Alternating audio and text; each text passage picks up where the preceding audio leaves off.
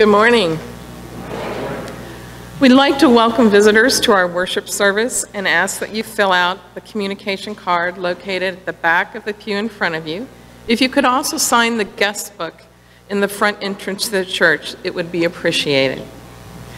We welcome saxophone player Brandis Hagsma and organist Henry Baker this week. And I would also like to call attention to some of the time-sensitive announcements in the bulletin. The new members in choirs class is beginning today after the service. We'll be meeting in the church office, and if you would like to attend. May 18th will be church cleanup. May is also Stewardship Month, and that announcements and updates will be forthcoming over the course of the month. Anyone interested in participating or who might have questions can see Austin Reichert. Today, we invite Brandy Hagsma up for a minute for mission. Brandis has been a member of St. Patrick's Church for 27 years. She and her saxophone have also regularly been part of her Piece of Music program for several years. She has loved to serve others in her community since she was young. She went on a few missions here in the States during high school, but has never been out of the country. She is going to speak to us briefly about her upcoming trip to Haiti in June. Brandis?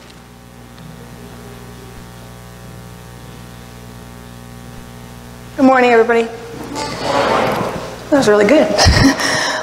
Okay, so as you said, I will be traveling to Haiti, and I think most of you already probably know that because I kind of say it all the time, like, guys, I'm going to Haiti, I'm so excited.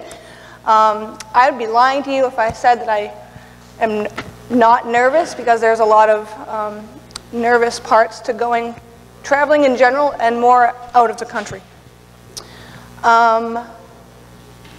Be Like Brit is the foundation that we will be, that's organizing our trip. There's 12 of us going, and we're basically going there for a week. We go June 16th through the 22nd. We're going there to build a very simple structure house for a local family in Haiti.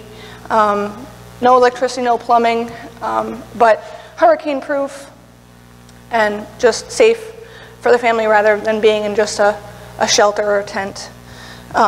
There's an orphanage where I'll be staying. They host 66 children that are non-adoptable, but they are there, and they are always very happy to see visitors from Be Like Brit. So if you guys want to speak to me after the service, I'm more than welcome to answer any questions, or if you want to learn more about it, please come talk to me. All the donations that I raise help to fund the building materials for the structure that we're building, and to the orphanage for the children. Brittany Gangle was a young girl that had traveled to Haiti back in 2010, and she sent out a text to her family 3 hours before the earthquake and said, "They love us so much and everyone is so happy. I want to move here and start an orphanage." So her parents obviously, started this orphanage and just continued in her name. And but anyway, please talk to me after the service, and just continue to be in your prayers this week and on into June. So thank you, guys. Thank you. Now let us turn our hearts and minds to the worship of God. Let us join together in the call to worship. The Lord is my strength and shield. My heart trusts in him, and I am helped. My heart leaps for joy, and I will give thanks to him in song. The Lord is the strength of his people. Save.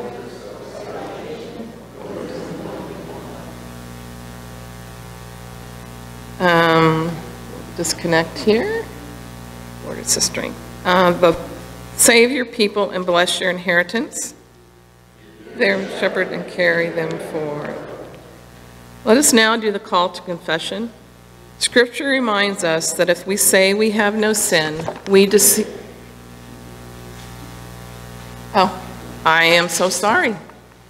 Let's do hymn How Great Thou Art, number 4, verses 1, 3, and 4.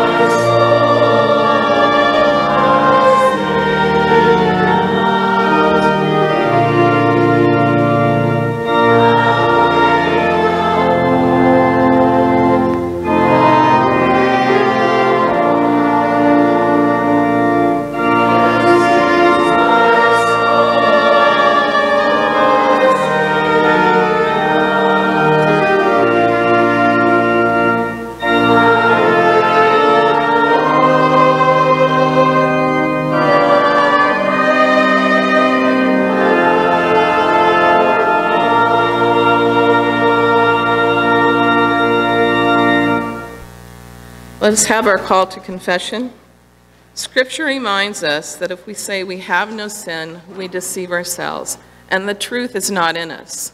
Let us therefore go to God in confession, first together and then privately. Our Father in heaven, forgive us for thinking we see your plan clearly when we really see through a glass dimly. Forgive us especially when we fail to see that too often what we see as your plan is really just a reflection of our own plan. Help us to sit quietly and wait for you to reveal to us the plan you have us follow.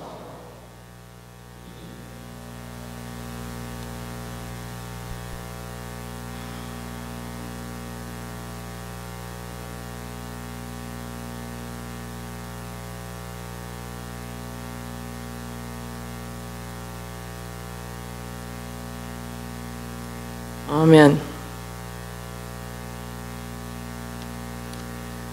Words of assurance. The psalmist tells us that the Lord's anger lasts only a moment, but his favor lasts a lifetime. God is always ready to forgive us when we genuinely confess and repent our sin. In Christ we are forgiven, and as people who bear his name, we forgive others. In Christ, we are indeed a new creation. Thanks be to God. Let's now sing.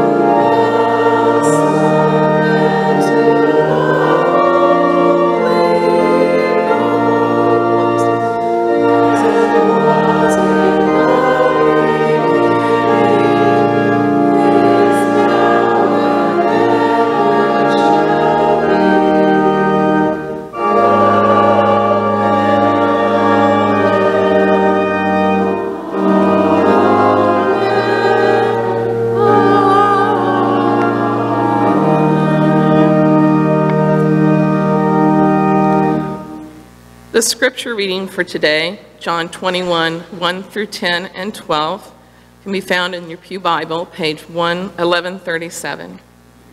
After Jesus appeared again to his disciples by the Sea of Tiberias, it happened this way.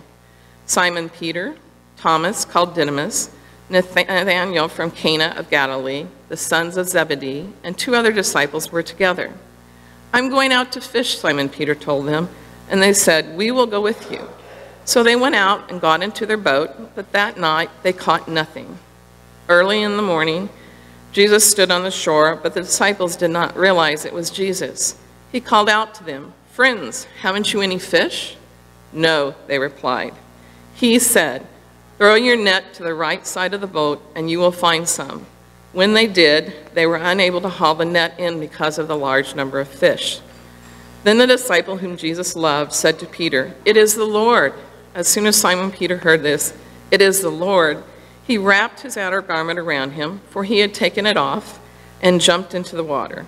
The other disciples followed in the boat, towing their net full of fish, for they were not far from shore, only about 100 yards. When they landed, they saw a fire of burning coals there with fish on it and some bread. Jesus said to them, "Bring some of the fish you have caught." Jesus said to them, "Come and have breakfast." None of the disciples dared ask him, "Who are you?" They knew it was the Lord. All right, now it's time for the children's service. If the children would like to come forward.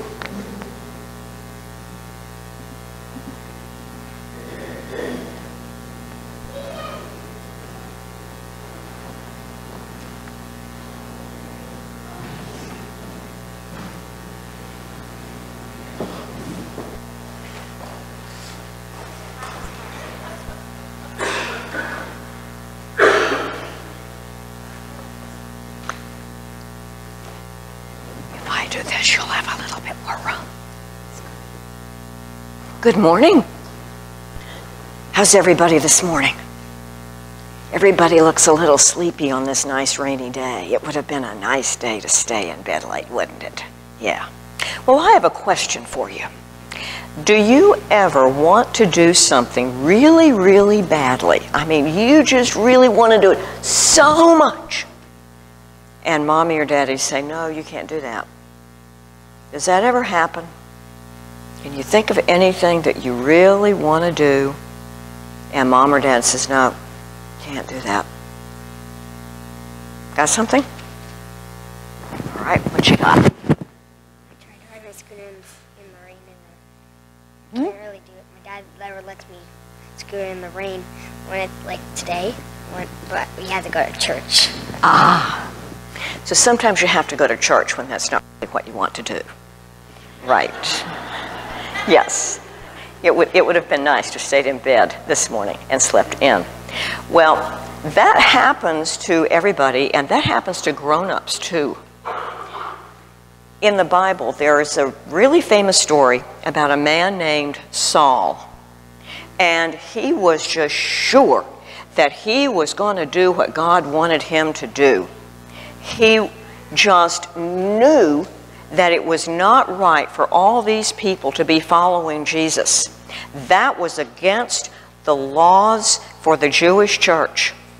And it was just wrong, and he was going to see to it that they stopped doing it.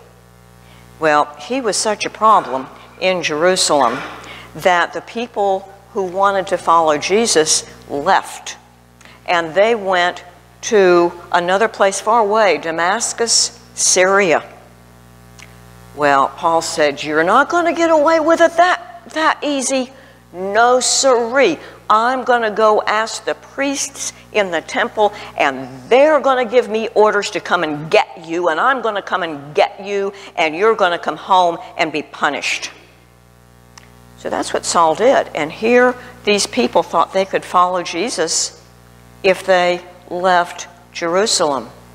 So Saul got his letters to the synagogues in Damascus, and off he went with some companions.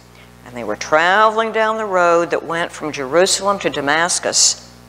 And you know, Jesus wasn't quite so pleased with his idea. Saul might have thought it was great, but Jesus didn't think it was a very good idea at all. And so, to make him stop, as he got close to Damascus, Jesus stood out in front of Saul like a brilliant flash of white light. And he said, Saul, Saul, why are you persecuting me? And Saul says, who are you? And he says, I'm Jesus. I'm the one you're persecuting.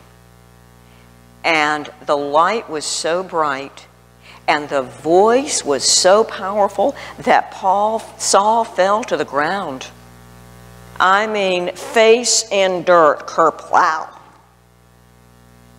And then Jesus said, now, you get up, and you go into Damascus, and you will be told what to do.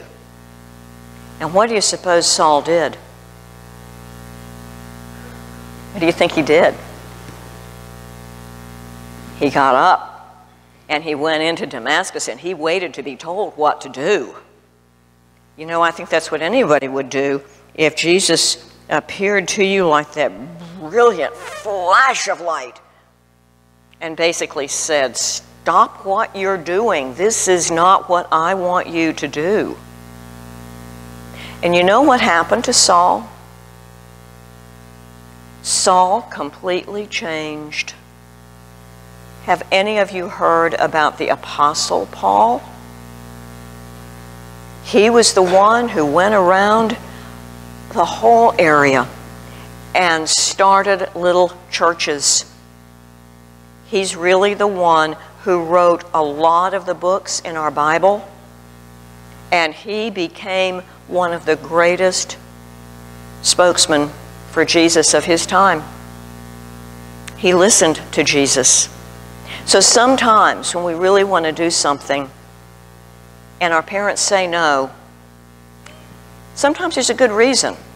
And especially if we hear God saying, no, you shouldn't do that, you really got to listen to that.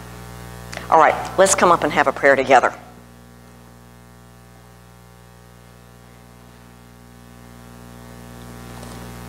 Lots of sleepy people.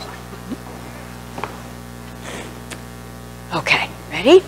All right, you say after me. Lord Jesus, thank you for helping me know. Thank you for helping me know what is right. What is right? And thank you for giving me parents Thank you for giving me parents who help me do what is right. to help me do what is right. Amen. Amen. Okay. You kids can go downstairs for Children's Church if you want to do that, or you can stay with your parents. You will find somebody back there in that corner, I think. I'm not seeing anybody back there. I'm going to hope there is someone.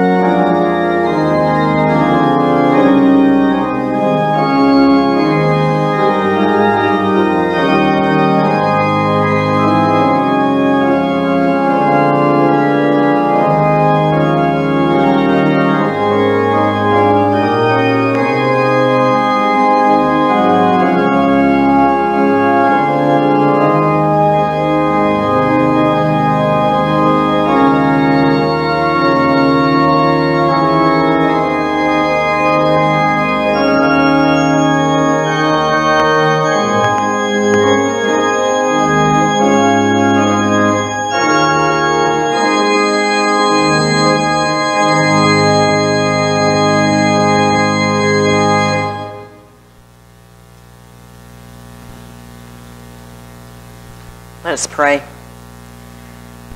Oh Lord, it's hard sometimes to hear what you would tell us. Help us to be willing to hear not only the sweet, warm, kind words, but also the words of correction when that's what we need. Speak to us the words that you know we need to hear. In the name of Jesus we pray. Amen. We continue looking at the post-resurrection appearances of Jesus this morning by taking a look at the experience Saul had as he was traveling from Jerusalem to Damascus. To say that the encounter was life-changing for Saul is kind of a ridiculous understatement for those of us who know the rest of the story, that Saul became the Apostle Paul after that encounter. We know very little about Saul. Scholars think that he was probably born around the same time, time frame that Jesus was born, but most of what we know about him comes from the 22nd chapter of Acts. Saul, who may have been named for King Saul, was born a Jew in the city of Tarsus in Cilicia, but he grew up in Jerusalem. He was a student of the renowned and highly respected Gamaliel, who was a Pharisee and a doctor of Judaic law. Saul was both a Pharisee in the Jewish church and a Roman citizen. He described himself as zealous for God, and he showed that zeal by arresting Jewish men and women who were following Jesus, and even by killing some of them. Remember that at that time, Christianity was not a tradition of its own. People who followed Jesus were either believed to be an errant sect of Judaism, or they were just simply errant Jews who didn't know any better. They followed Jesus believing that he really was the long-awaited Messiah.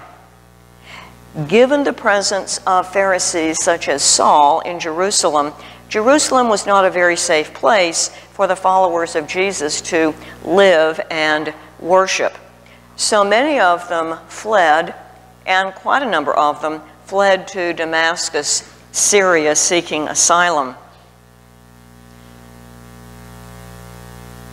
Whenever someone went to the priests in the temple in Jerusalem and requested papers to show to the priests at the synagogue in Damascus, giving them the authority to arrest and bring back to Jerusalem the Jews who had sought asylum there, those Pharisees were given those papers. So Saul sought and was given papers to go and bring back any Jews he found in Damascus who were following the way, which is what it was called at that time. And he intended to bring them back to face punishment. His trip to Damascus was an extradition mission, and this would have been an especially important mission to a zealous Pharisee like Saul, because Damascus, Syria, was the hub of a commercial trade place that had far-flung trade routes all over the known world. There were trade routes to Syria, Mesopotamia, Persia, Anatolia, and Arabia. If this Christian sect flourished in Damascus, it could spawn a diaspora that would go all over the known world. So for Saul and the Sanhedrin in Jerusalem, this sect had to be stopped in Damascus, and it had to be stopped now. The sermon passage picks up when Saul and his traveling companions are on the way, and they're actually getting pretty close to Damascus. Acts 9, verses 1 through 9. Meanwhile, Saul was still breathing out murderous threats against the Lord's disciples. He went to the high priest and asked him for letters to the synagogue in Damascus, so that if he found any there who belonged to the way, whether men or women, he might take them as prisoners to Jerusalem. As he neared Damascus on his journey, suddenly a light from heaven flashed around him. He fell to the ground and heard a voice say to him, "Saul, Saul, why do you persecute me?" "Who are you, Lord?" Saul asked. "I am Jesus, whom you are persecuting," he replied. Now get up and go into the city, and you will be told what you must do." The men traveling with Saul stood there speechless. They heard the sound, but did not see anyone. Saul got up from the ground, but when he opened his eyes, he could see nothing. So they led him by the hand into Damascus. For 3 days he was blind and did not eat or drink anything. This is the word of the Lord. As Jesus' post-resurrection appearances go, this one is somewhat unique. In the first place, all of the appearances that he had made before had been to people who loved him, his beloved followers. Saul, on the other hand, could well have been among the Good Friday crowd who demanded that Jesus be crucified. In Jesus' other appearances, he had given peace, he had given assurance that he was alive, and he had given his followers the awareness that he would always be with them. In the case of Saul, Jesus' appearance was corrective. Saul was strong-willed and determined to stop the spread of the gospel. We don't necessarily get the idea that Jesus intended to punish Saul, but he did intend to stop Saul from persecuting Jesus' followers and trying to stop the spread of the gospel message. If you have ever parented a child who is stubborn and strong-willed, you know how hard it is to stop that child from doing something he or she is determined to do, no matter if there is danger in the doing. The "I want what I want and I'm going to have or do what I want to do no matter what" mentality closes the eyes and ears to anyone or anything that would obstruct the path to success. Children so determined and strong-willed can throw impressive tantrums when their way is blocked completely. Well, Saul was that strong-willed and determined as an adult. It took something powerful to stop Saul, and Jesus had and demonstrated the power to do exactly that. Jesus appeared to him as a brilliant flash of light and a loud voice that Saul simply could not ignore. Possibly for the first time in his life, Saul was confronted with a power that could stop him dead in his tracks and flatten him flat on his face. Such an experience is the most difficult way there is to find out that we are not the all-important, all-powerful people that we like to think we are, or that we are all-knowing of what is right. Jesus has a way of putting us in our place like no human being has. As we think of ways that we experience Jesus in our personal lives, we tend to think of the more benign ways. We think of the warm, loving closeness to Jesus that we feel when we are deep in prayer. We think of the peace that passes understanding when we are struggling to cope with times of tragic grief, alarming diagnoses of health problems, our own or our loved ones, and wanting that light to guide us as we seek to respond to God's call to particular missions and ministries.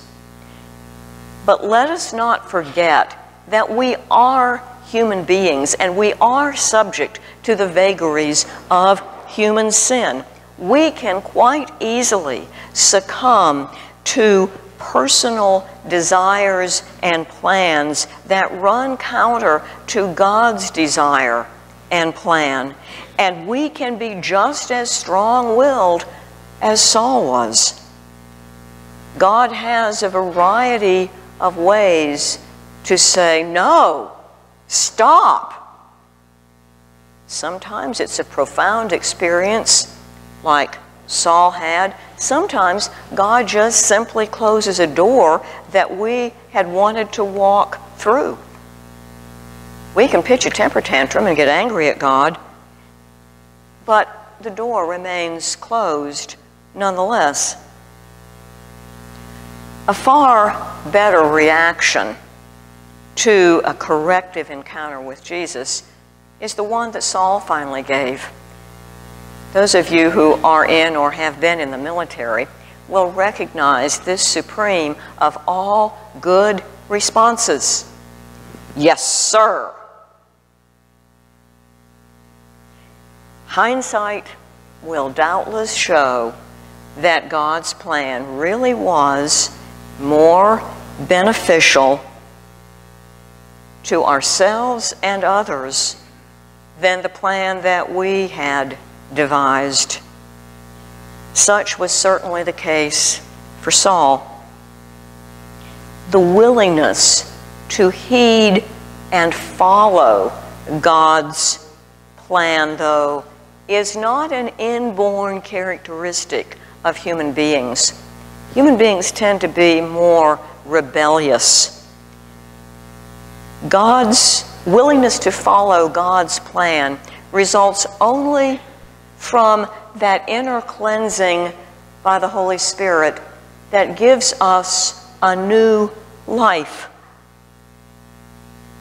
Several years ago, the Gaithers popularized a song that illustrates the all too common human tendency to have and do whatever we want and to go wherever we want, regardless of what God has in mind. The lyrics go like this. In the midst of World War II, with tensions running high off the eastern seaboard, one dark and foggy night, a captain sighted out ahead, just off the starboard side, the beacon of another ship. The two would soon collide. Adjust your course 10 degrees to the north, he radioed ahead. And much to his amazement, the ship radioed back, adjust your course 10 degrees to the south. The captain felt a chill. His eyes grew cold and narrow, and the two grew closer still. I'm the captain of this vessel, and this is a command. Adjust your course 10 degrees to the north, or receive a reprimand. Again, the voice replying was as calm and smooth as glass. Adjust your course 10 degrees to the south. I'm a seaman, second class. I'm a U.S. naval destroyer, snapped the captain with a shout. Now adjust the course 10 degrees, no discussion, over and out. They drew unnervingly closer. His eyes fixed on the light. This time, the voice ripped through the air like lightning tears the night. I am the lighthouse. I am the lighthouse. The path you choose is perilous. Destruction lies ahead if you delay. But if you'll trust me, I will lead you through safely. Adjust your course, and you'll be on your way. I am the lighthouse. Fictional or true, I have no idea. But I do know human nature, and I know there are times when we must be told no, even though that's not what we want to hear. And I know that from personal experience. I certainly am well experienced in trying to say no to God. I'm going to stay right where I am, thank you very much. It doesn't work. If it did, I'd still be in Atlanta helping people with learning disabilities instead of standing here. The lesson we can learn from Saul's experience on the Damascus Road is that we need to be more agreeable and willing to listen to God's plan, even if it leads us into circumstances and missions we would really rather not cope with. God has a plan, and it is a plan for good. God has a plan, and it is not just a plan for what we do, it is a plan for what we become. And it is a good plan. Following that plan, we have eternal life now and forever. Amen.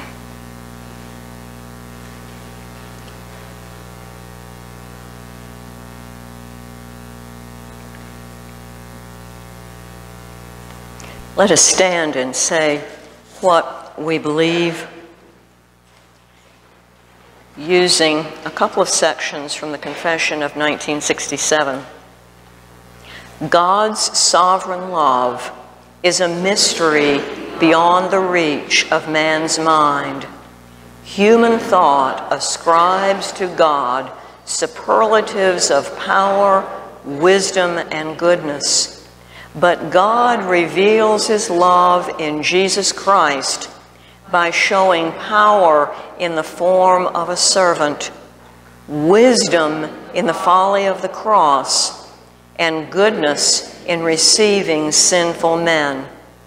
The power of God's love in Christ to transform the world discloses that the Redeemer is the Lord and Creator, who made all things to serve the purpose of his love. Our next hymn is number 202, Amazing Grace. We're doing verses 1 through 4.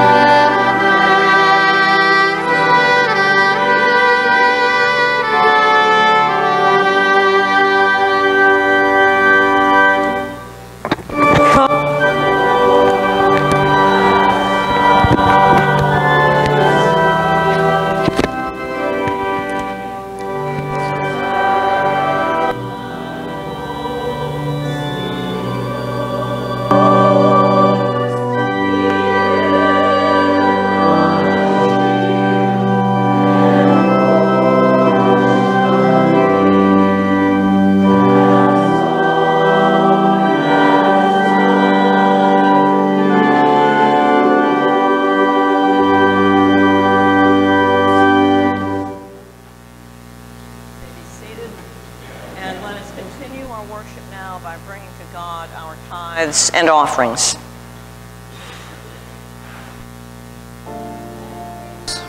I experience God every day. More recently, I experienced Him in the sudden death and passing of my father, which happened a month ago in March. It stopped me just like Saul did in the road to Damascus. While I was in the hospital with him, I asked the pastor who was with me, is it normal or unusual to feel peaceful? And they said yes. And a friend of mine asked me what was my relationship with God at the time. And I said I was very angry and very sad. And I still am, but I know that God is always with me.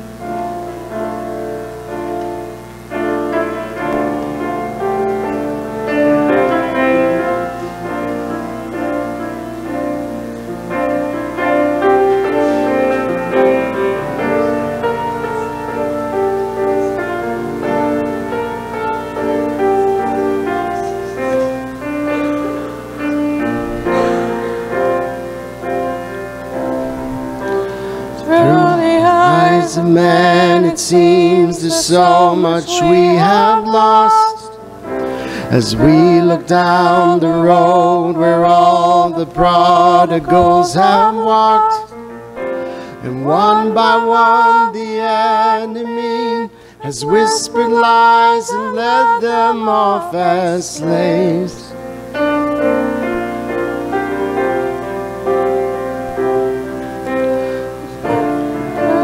You are God, yours is the victory. We know there is more to come that we may not yet see. So with the faith you've given us, we step into the valley unafraid.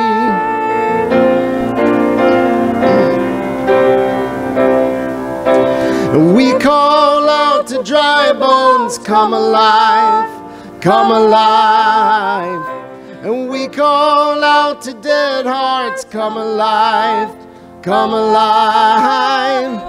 Up out of the ashes, let us see an army rise. We call out to dry bones, come alive.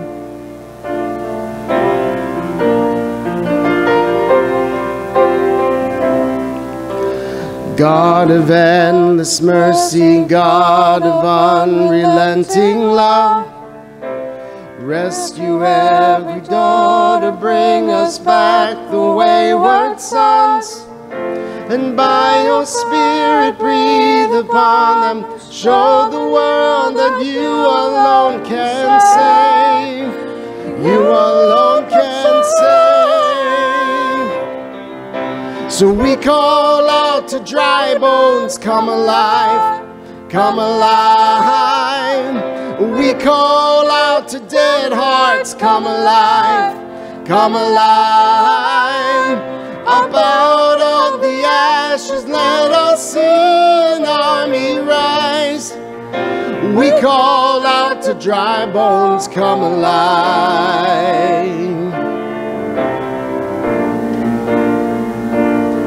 So breathe, O breath of God, now breathe, O breath of God, breathe, O breath of God, now breathe.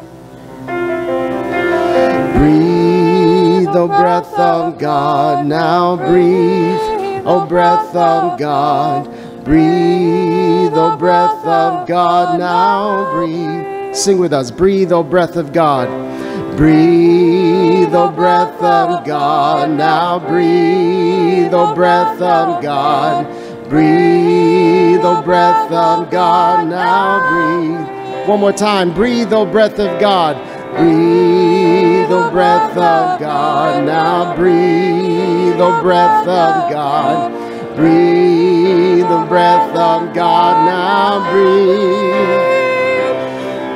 And we call out out to dry bones, come alive, come alive. We call out to dead hearts, come alive, come alive.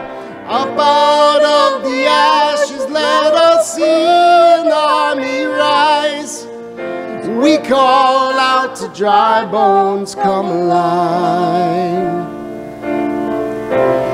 We call out to dry bones, come alive.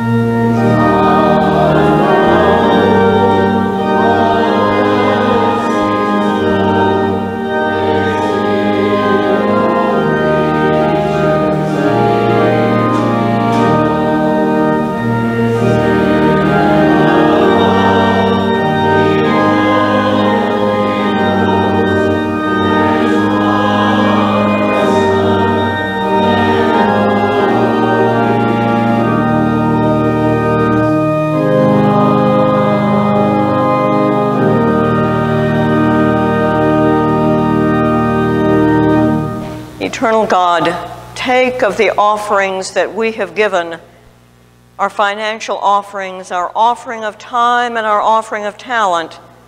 Use them all for the coming of your kingdom. In Christ we pray. Amen. You may be seated.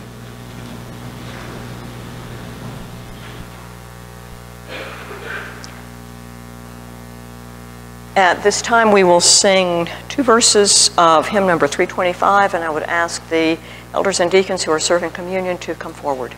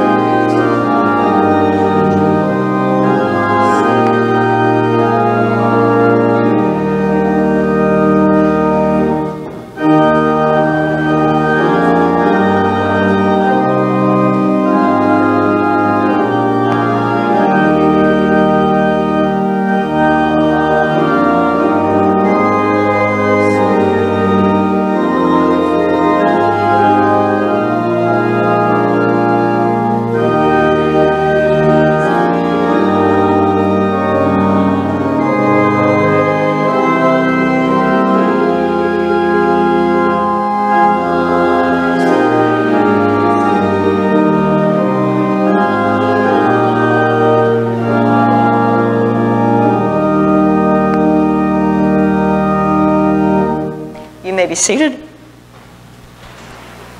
and let us pray. Oh Lord, we do come to this table knowing that here in your presence at the feast that you prepare for us is truly all we need. This is our life. It is the life that keeps us going in this world and the next. We come to this table with many needs, many joys, many griefs.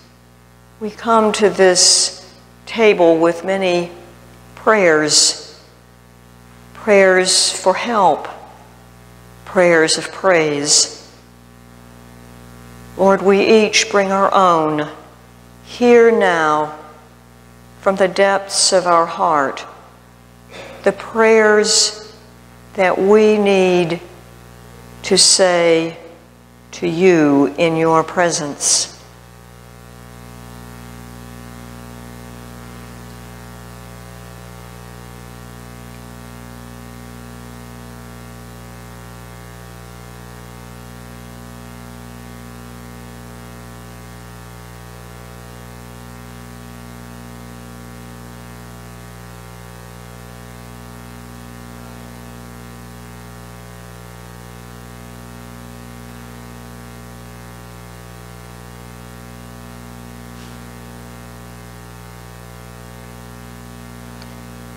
Lord, as we pray for the needs of our hearts, known only to you and to us, we also recognize that there are prayers that we would pray together for our life together.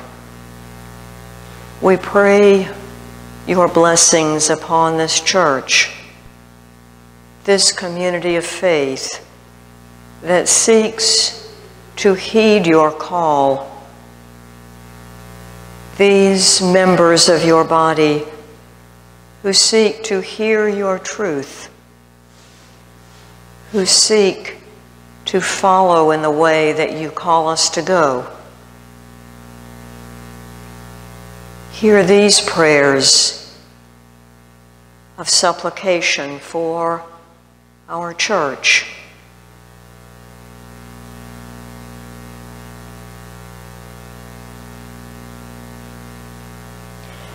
Lord, we know that we exist in a community with a lot of needs, a community with a lot of joys to celebrate, a community where there are people who know you and serve you daily, as well as people who don't know you at all.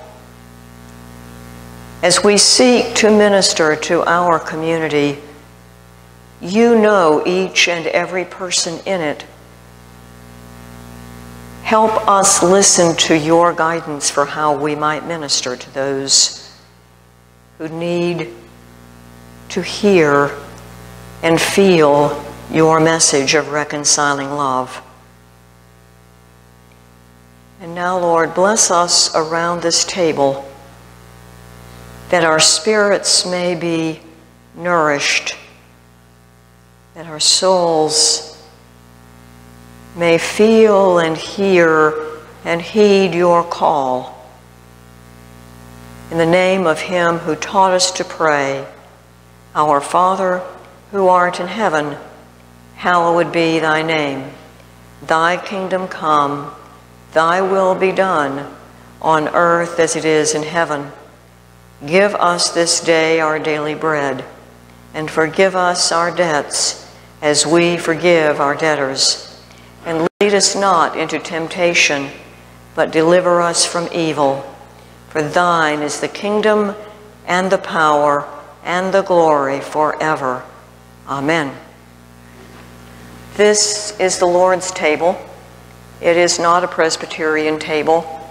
It is a table that our Lord has prepared, and all those who trust in the Lord Jesus Christ are invited to participate in and partake of this feast. We know that on the night before our Lord was betrayed and arrested, he took bread at a meal with his disciples, and after giving thanks to God, he broke it and gave it to his disciples, saying, "Take, eat. This is my body broken for you. Do this in remembrance of me." In like manner, after supper, he took the cup, saying, "This cup is the new covenant, sealed in my blood, shed for you for the remission of sin. Whenever you drink this cup, do so in remembrance of me." As often as we eat this bread and drink this cup, we show forth the saving death of our risen Lord until he comes again.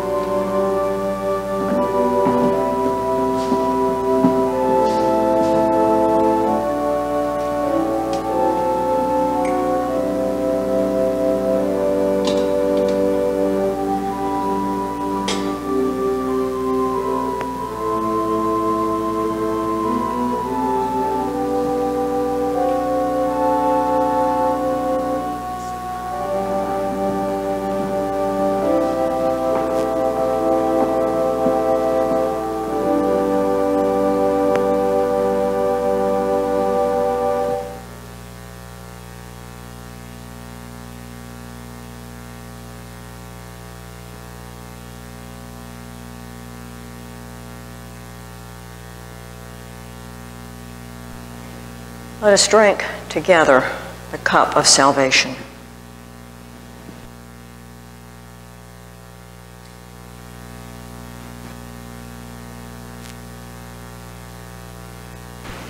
Let us join together in the unison prayer. Risen Lord, we have shared this bread and this cup and are united as a body of believers by the flesh and blood of your sacrifice for us. Give us eyes to see ourselves and each other as new people in Christ, and give us hearts to love each other as you love us. In Jesus' name we ask, amen. Our closing hymn is "To God Be the Glory."